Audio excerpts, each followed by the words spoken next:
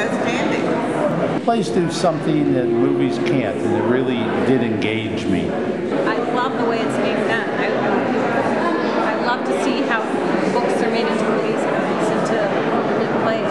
Redemption. We all have we can all redeem ourselves, and you know, if you're spiritual or not, I think you have opportunities in life to make good, and I think that was the overarching theme. I think it is uplifting, very uplifting. I walked out with a sense of his courage and a sense of, you know, the joy at the end of it. I mean, and capturing, you know, that snowflake, you know.